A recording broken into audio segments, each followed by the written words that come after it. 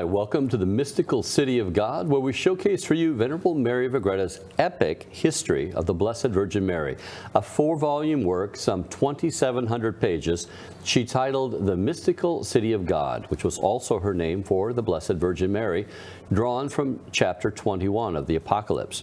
Now, last week we focused on a graphic battle between Mary and all the demons of hell, and how Christ assisted his mother in vanquishing the evil spirits at the foot of the cross. If you were a premium member, then you also heard how the devils, after their defeat, held a council in hell and what tactics they had employed to bring souls to their eternal abode. This week, we extend this battle to the present day by focusing on 2 crowns. First, we will cover the noble crown worn by the Queen of Heaven. And if you're a premium member, you will learn about that second crown, an insidious one, with which Lucifer himself is crowned.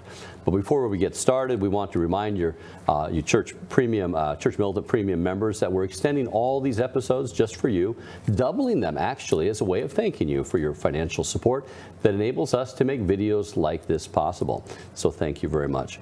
And if you happen to be watching the shorter version for free on YouTube, please hit that like and subscribe button, and think about supporting us by becoming a premium member for just $10 a month. Rodney, this is probably one of my favorite topic spots in the mystical city of God, talking about the 2 crowns. And it so dials in the totality of the economy of salvation, all the dynamic going on between good, the graces coming from the Blessed Virgin Mary, and all the bad, the devil, the temptations coming from all the hosts of hell. It's a marvelous. Yeah, it's heartening, because we're constantly, we live on earth here where we see evil all the time. And so we're kind of used to seeing evil having its day all the time, both with ourselves and in society and the church and everything.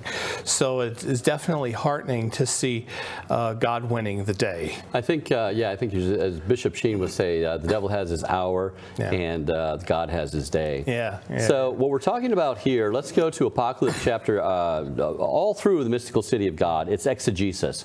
It's taking scripture and talking about it. So if you love the Bible, you will really love the mystical city of God and how it explains stuff that, you, Rodney, were looking at some of this stuff prior just to see what you could get with the fathers of the church, doctors of the church, anybody out there. And it's pretty skimpy out there with regard to the topics that we're going to be covering. Yeah, the fathers of the church and everything, there's a fair amount of commentary on the Gospels and everything. But as you get towards Revelation, the book of Revelation, or Apocalypse, is a very mysterious book. It has information for us, from the past, for our present. It was for the present of the Christians, a couple hundred years after our Lord. It has information for us now. It has information for our future. And it has a very big sense of mystery to it.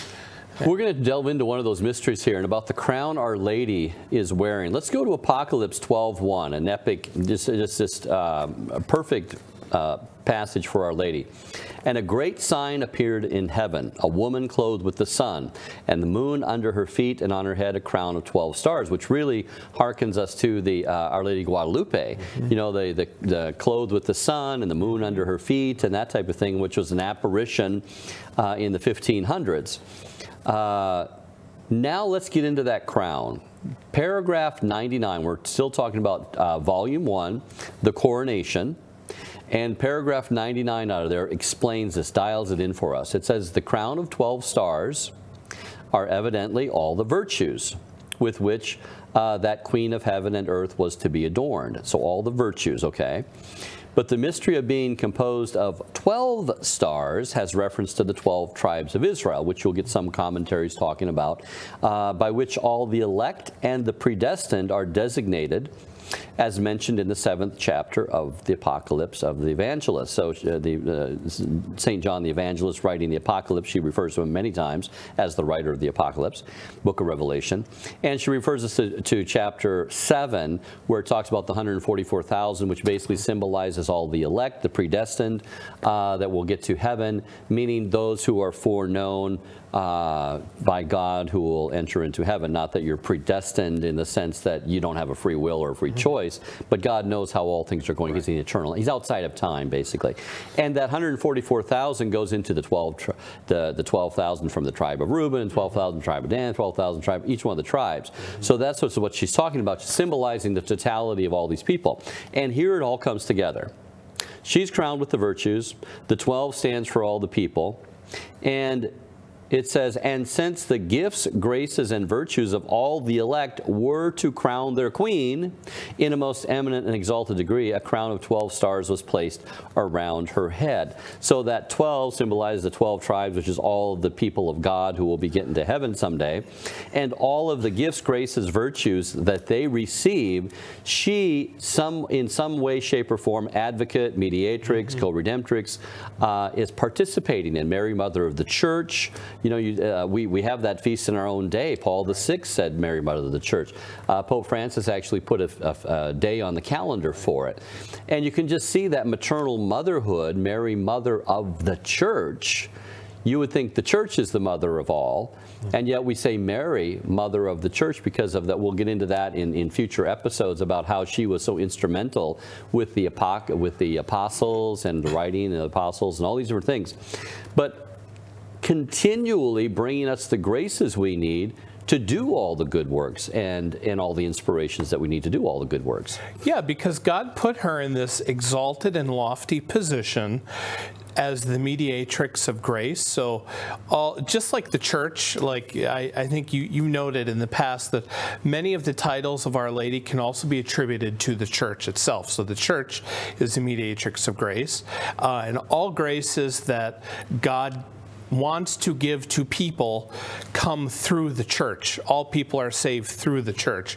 And it is also like that with Our Lady. Our Lady in her life, and you'll see, readers will see this in this book, Our Lady lived to a perfect degree everything God wanted her to do. Every grace God offered her, she accepted fully, she participated fully in it. So it makes sense then that the graces of us that we take advantage of, those have her fingerprints on it, if you will. And so when people do good, that goes to her crown, that builds up her glory.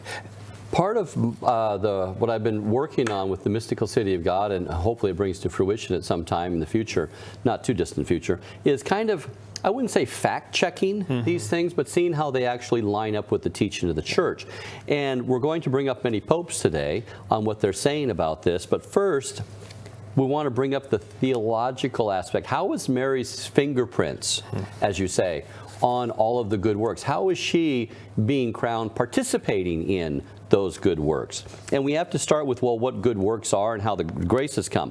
Every good work starts with a grace from God. Okay, that's like Catholic teaching. You don't do good on your own. You do good as receiving the infused gift of charity. Faith, hope, and charity infused, and you act upon those. So every good work starts with grace from God, and it flows through the hands of Mary as the advocate, mediatrix, dispensatrix of all graces. And this term is called preveniat, that comes before. It's almost kind of a funny, it prevents you. Well, no, preveniat comes before your good work. Father Hardin, here's a definition: the grace that precedes the will in choosing good. Good meaning a supernatural act, something virtuous. Right. It moves the will spontaneously, inclining it to God. A preveniat grace may be a good thought, good impulse, without human effort, to perform some action that leads to heaven, some supernatural meritorious act. Now all that we have left to do is say, well, how is she in that chain of events that's taking place? We know that all these graces come from Christ. He's the one that brought them all into, he's the Redeemer. And yet I'd like to start with Pope St. Pius X, 1904, encyclical Ad Deum Illum. And this is what Pope Pius X says. The source, then, is Jesus Christ.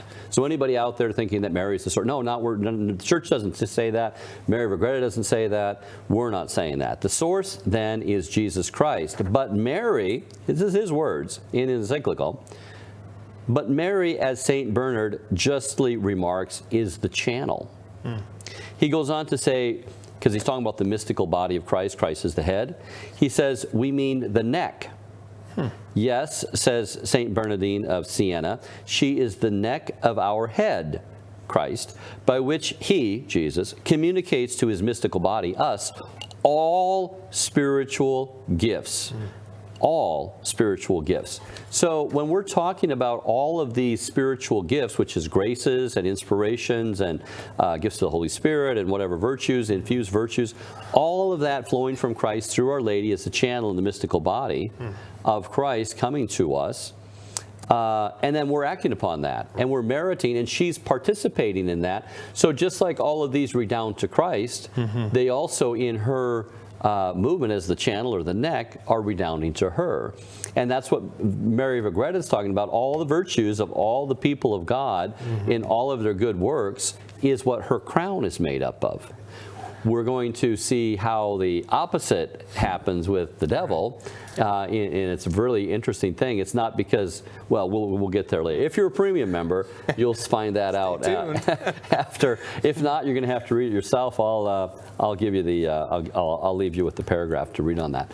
But anyway, this is how Mary comes about with participating in all the good works as our mother. And throughout, there are several parts in the book where Our Lady will explain, you know, what's going on, or give some deeper meaning into what's happening. And she is the first one to say that she is unworthy of these things. God is, in his great mercy, has lifted her to this lofty position, a mere creature to be second only to him, to be this great conduit of grace to all of us. So it says that, you know, all of the grace that all the saints and angels put together don't compare to the grace that Our Lady has in her fullness. And that, like you say, it was really crushing for her in her humility, because she did not merit those initial advances of God, and I mean, she did cooperate with them, but he kept inundating her with more and more and more graces throughout. And she's like, well, I haven't paid you back for all these graces. You just put more, and you just put a whole bunch more. And it's like someone just keeps dumping presents on you, like, how am I ever going to repay you? And they dump more presents on you, more gifts, because she saw in her humility how God was the source of all these things. We get some gift or grace, like, oh, thanks, God, I'll take that for my own and march off with it, right? You know, and go be a rock star with it. So here's another one. Pope Pius XII, 1954 encyclical Ad Caeli Reginam, she receives the royal right, paragraph 39, she receives the royal right to dispose of the treasures of the divine Redeemer's kingdom. So it's his treasures, but she receives the right to dispose of. Pope Pius VII in 1823 called Mary the dispensatrix of all graces. Pope Pius IX, 1878, and speaking to the bishops of the world, made use of the words of St. Bernard, God wills that every grace should come to us through her, which is what Pius X also did. Leo XIII, 1891 encyclical. By the will of God, Mary is the intermediary through whom is distributed unto us the immense treasure of the mercies gathered by God. So, I mean, this is just a very small sampling of the popes. I could have just gone on and on about all, and even Vatican II talks about many of these things in Lumen Gentium, paragraph 61, 62, very Marian encyclicals or passages in Lumen Gentium. So the church is continually getting more and more and more fervent throughout the ages and more clear, just like it talked about the Trinity in the early ages of the church. Then it talks about the Incarnation. Then it talks about the church herself and her sacraments throughout the ages. You know, you get more into the 1500s, more about the sacraments and things.